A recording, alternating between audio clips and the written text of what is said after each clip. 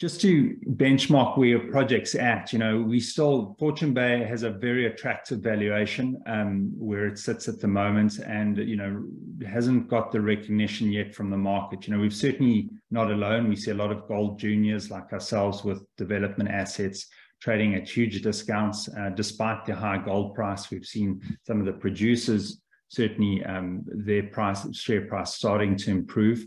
But certainly an attractive buying proposition, and I believe particularly in Fortune Bay where we are valued at the moment.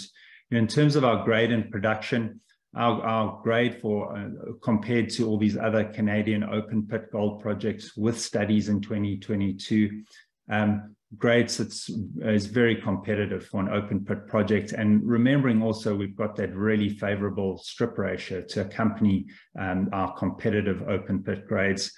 Initial capital costs, as I mentioned, a really attractive entry point at 234 million, and certainly very competitive compared to other projects. And the economics, sitting with one of the better IRRs amongst the other projects out there, and decent NPV to accompany that. Obviously, it's not a huge project, but we do believe there's scope to expand that and build on the resource base. So just turning to some of those opportunities.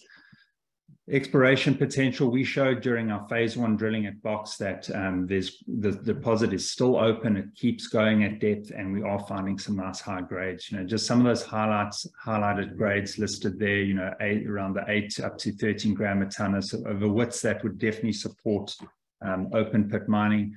That drill spacing from phase 1 was very coarse. It's 50 to 75 meters. There's not enough drilling there to show continuity of those high grades yet.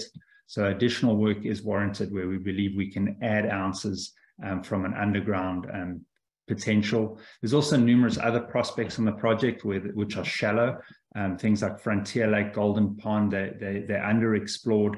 There are promising grades that have been picked up historically. So further works are needed there to understand those deposits geologically, and then commence with some drilling, all with the view of adding resources to the project.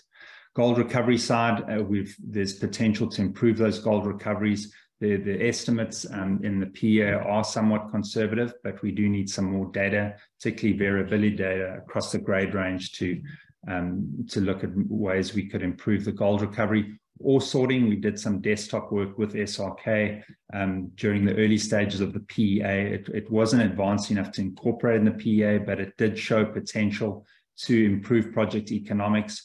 So as we work toward a PFS, we are looking at incorporating some studies around that, as we do believe it has potential not only to just improve economics, but also significantly reduce the amount of tailings, which could have some positive permitting implications. And sustainability is critically important these days, and we believe we had an opportunity to build a very sustainable operation, starting with that hydropower that's available, and about 40 kilometers from the site there's a power line to the site, and complementing the hydropower to look to electrify the mining fleet and really have a strong ESG component to this project.